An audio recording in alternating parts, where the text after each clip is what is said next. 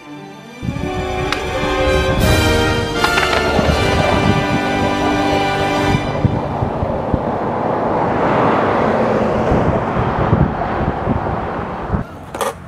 guys, here to teach you how to nollie backside flip. With the nollie backside flip, you are going to, one, nollie, and then there's a huge debate with this trick. Reynolds, I don't know, I'm sorry to you, but my philosophy or logic with this is nollie backside, right? Your back side is gonna be in the direction that you are going, so or nollie front side flip. I don't understand skate logic, but I'm gonna say nollie backside flip. Please don't stab me when you watch this video. So nollie backside flip, two things you want to learn: nollie back 180 and nollie flip.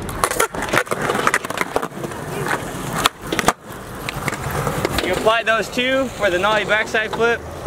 I flick the nollie flip when doing the 180 a little different. I point my foot kind of slanted, and my front foot just kind of just forward before the front bolt. So when I do this trick, I just flick out and turn my backside because it's in the direction I'm going. And this is one of those tricks, if you're taking it off stairs or a gap or anything, you're kind of blind. It's like a blind spot. This is all, you're blind to all of this going on.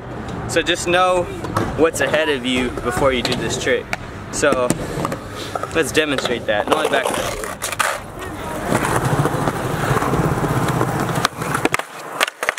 Fail. So for the nollie backside flip, when you do this trick, remember you are blind to everything that is ahead. Your back side is in the direction you're going.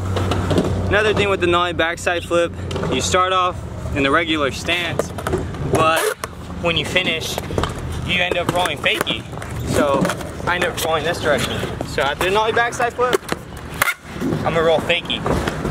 The thing with this trick is you have to do a lot of backside tricks off of things, or not that, well, just going fast forward and doing a lot of backside tricks. This will help you when you land fakie. You don't slip out. You just know that you have to lean in the direction that you're going. So when you do the trick, you're riding fakie, but you have to lean back still or forward. So with that trick, all I can just say is just believe in yourself. You know, it's a little scary when you first do it, but you can take it off a pyramid. With the pyramid, if you can't do the full rotation, the pyramid helps with that. Helps with the popping motion, flicking, and turning your body. And also, when you land on the pyramid, it also helps you and it prepares you to lean in the direction that you have to go.